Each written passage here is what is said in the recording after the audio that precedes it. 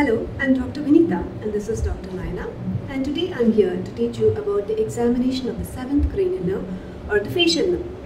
Facial nerve is a mixed nerve. It's got both the sensory part and the motor part. Motor part in the sense it is responsible for the innervation of the muscles in the facial expression and also for the stapedius.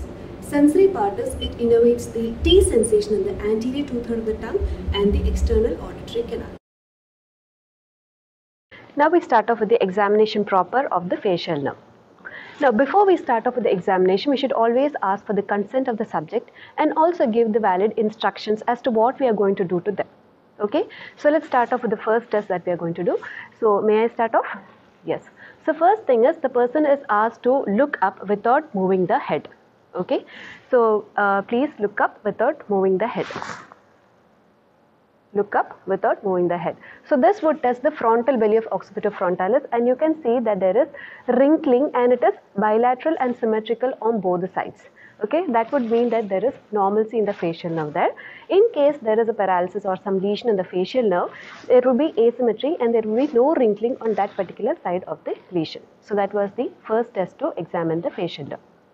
Coming to the second test. Second test, we will ask the person to close the eyes firmly and the examiner would try to open the eyes. So with normal effort, an examiner cannot open the eyes of the subject.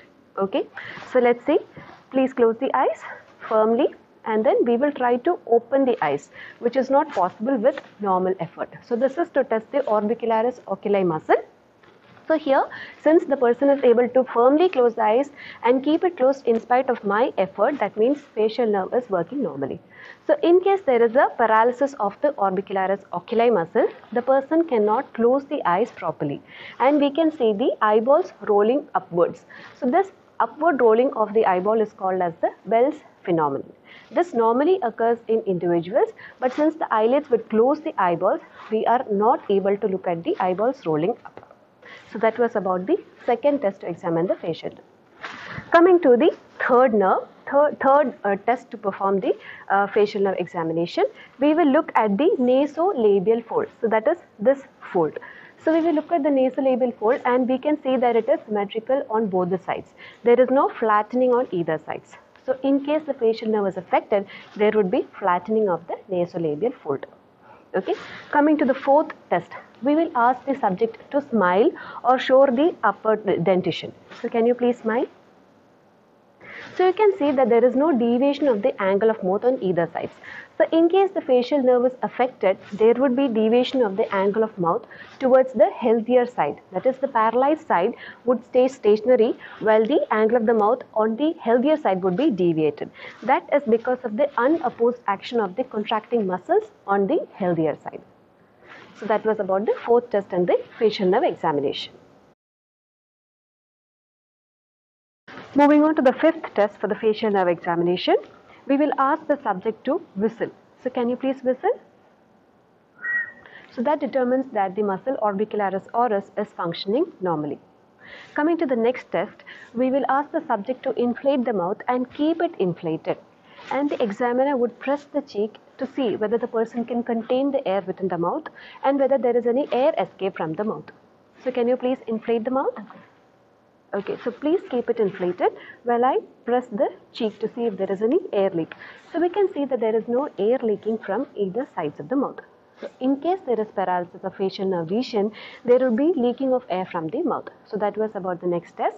Coming to the next test or the seventh test, we are testing for the taste sensation of the anterior two-thirds of the tongue.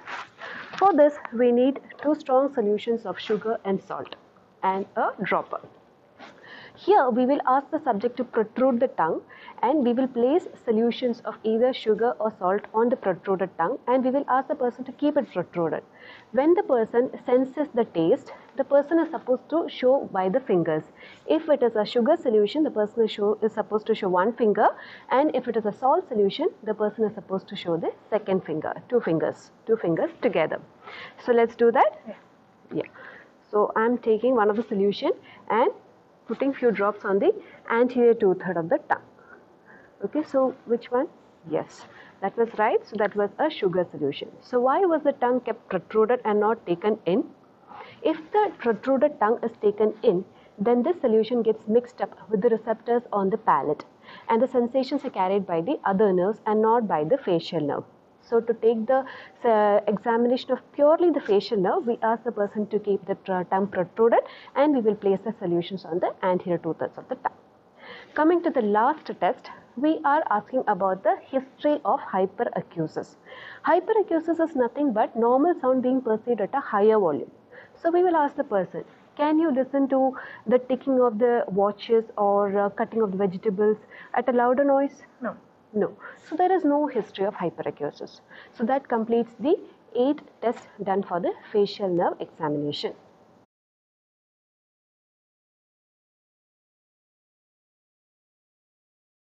So now we have completed with the examination of facial nerve. It was basically divided into sensory and motor tests.